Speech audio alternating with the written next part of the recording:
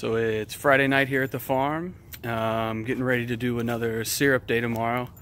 There is rain scheduled for this weekend though, so I've been thinking all week, what the heck can I do to kind of make this an indoor operation? So here's what we came up with.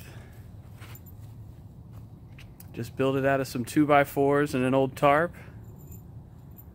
So here, I'll show you around here. Basically just built a lean-to. Made a scissor at each end, ran a 2x4 in between. Scabbed a couple furring strips on the outside to hold the tarp on.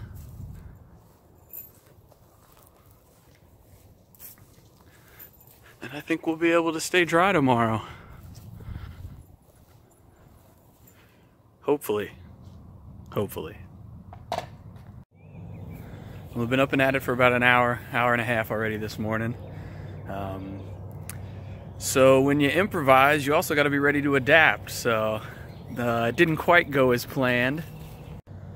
Our little improvised lean-to that we made last night, kind of was expecting the rain to have already started by the time I got going this morning. I guess thank goodness it hasn't yet. But we were exhausting a little too hot, and I managed to melt a hole up there in my tarp.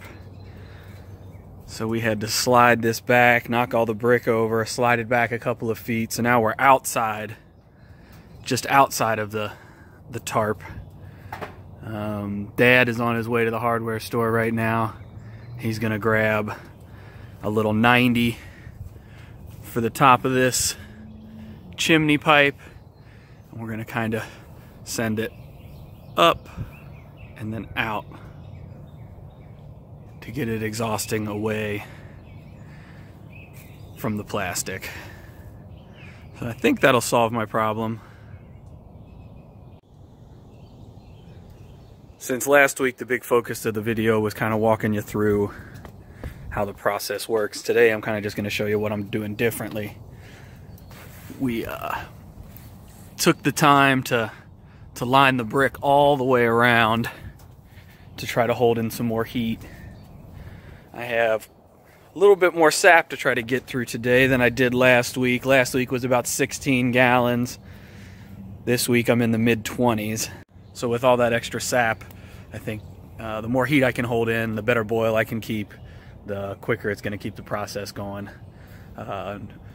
Until I get that elbow put on top of the chimney pipe here, I'm kind of trying to keep my fire a little bit cooler, not getting it up to as high of a temperature because I don't want to melt the plastic anymore, because that rain is going to come and I would like to stay dry this afternoon. There's also going to be a pause in the action today. I'm going to have to leave for a couple of hours. I get to go meet my nephew today. My brother and his wife Erin had little baby Jasper last night, so really excited to head to the hospital this afternoon and meet my new nephew, my first nephew. We all can't wait. Come here, boys. Hey.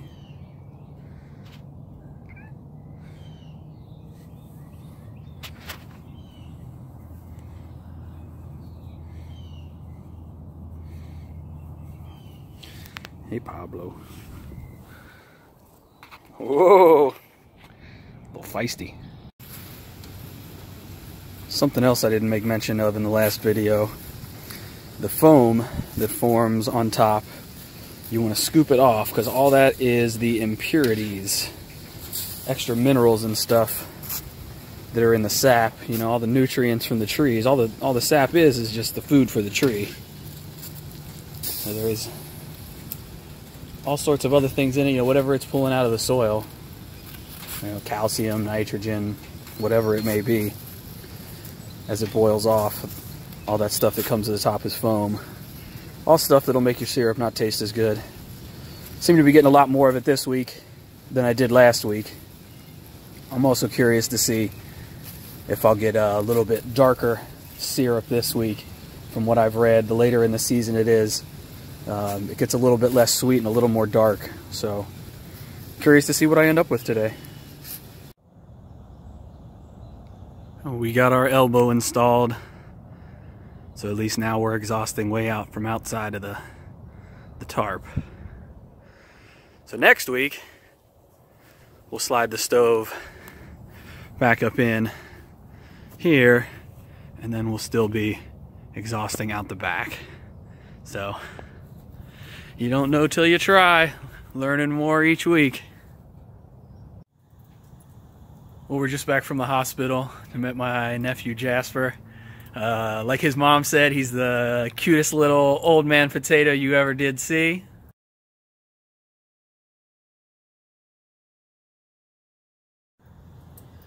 So I did lose my boil, but that was pretty much to be expected. I'm getting the fire going again and try to bring everything back up to temperature, and we'll get rolling again here soon. Well, I still have almost 10 gallons that I haven't put into the evaporator yet, so I'm thinking I'm probably going to be just finishing up what I already have in the pots for today. The wind's starting to pick up a little bit. I'll show you guys here something else I'm doing different this week. So last week I had seen somebody online that had just done it with cotton, with t-shirts, and I had a little bit of problem with, I still had some sugar sand in my finished product. So I bought these actual maple syrup filters. This one here, it's just a synthetic filter. So I'll be bringing my big pot back outside, but I'll take my pan and I'll be dumping it in here. Once I reach about 216, 15, something like that degrees on the evaporator over there, I'll strain it, and then I'll take it in the house and bring it up to about 219. And there's a wool filter that I'll be showing you here in a little bit. And that's the filter I'll be using to finish it off. It should do a lot better than what the t-shirts did because it is purposeful. It's actually a maple syrup filter. So, hoping it works a little bit better.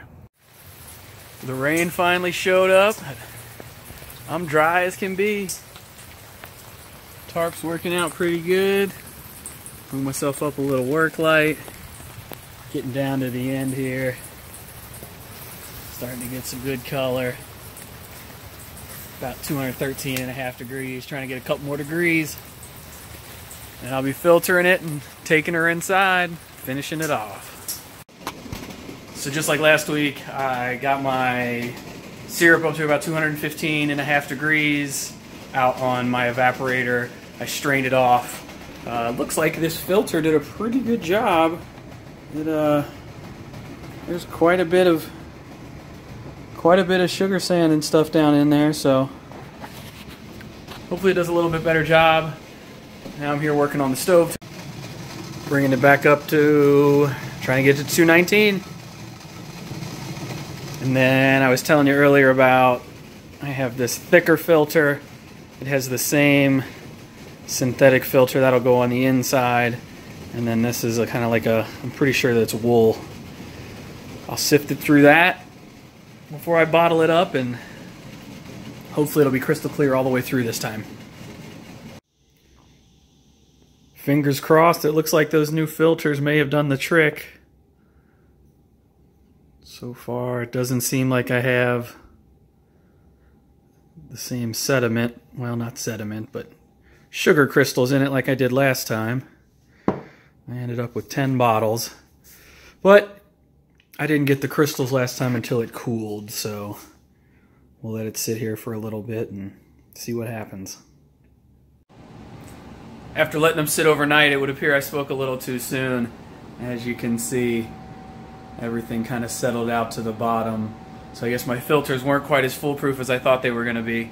So I'm just going to do a little more research, try to figure out maybe where I went wrong. Maybe I can get, I don't know. We'll have to see. If you have any thoughts on it, leave it in the comments below. So since I had all that sugar sand that ended up settling to the bottom of my bottles, I decided I unbottled them all and I put them back on the stove and I warmed them back up and I ran them through the filter again. And that seems to have done the trick. It's been a little while now, and as you can see, they are clear as can be. No sediment. They look like maple syrup. They're absolutely gorgeous. So, second go around, plus a little tweaking, and seems to have turned out pretty good. Thanks for watching, guys. Hope you enjoyed the video. Be sure to like, comment, subscribe. If you have any questions, comments, be sure to leave them in the comments below. Hit that bell icon so you get all the notifications of any new videos, and thanks for watching.